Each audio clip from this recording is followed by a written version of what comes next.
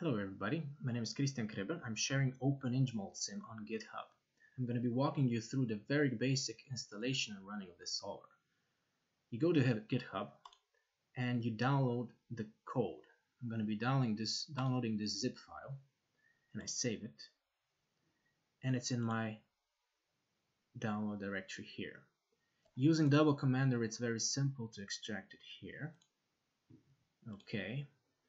If you're in a terminal, you could use the unzip utility. Now we have this unpacked here. Here is the code and here are the cases. I'm going to first compile the code. In the code directory, I want to run all wmake. I start a terminal here and I first load OpenFOAM. Then I run all wmake. I press enter and I compile everything. I'm not doing this now. When everything is compiled, there's going to be a binary on the computer, and then you can run the demo cases. Fillpack is the fastest one. Dogbone is a little bit more exciting. So Fillpack is going to be the quickest one done, and you're going to want to run here.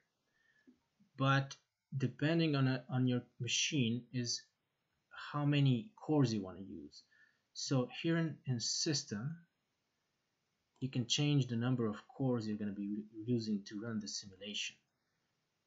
Let me first see how many cores I have. nprots. With this command, I see how many cores I have. I have 16. So I could use 15 and leave one for everything else on the system. So I can go into this file. I can open it with a text editor, and I could use 15 cores and save the file and exit. And then I go into the main case directory. OpenFOAM 7 first because it's a new terminal, and then all run, and then I run it. Press enter, and it's going to take a while, and you're going to see in this directory a number of result directories. I'm not going to be doing this now. I have my Dogbone case finished here. I start a new terminal, OpenFOAM 7, and then I can run paraFOAM, and then I get post processor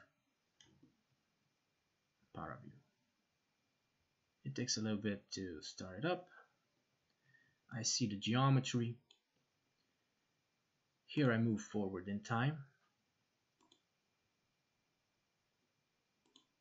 and here I can choose different fields.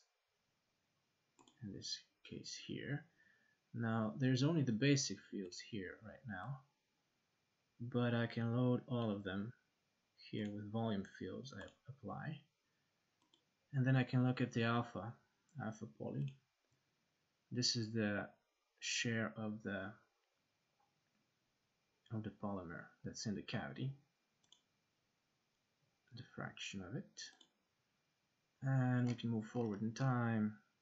Let's go a little bit before it's finished. Let's go to 0.3. Alright, it's filled up to here. I can review the pressure field and so on.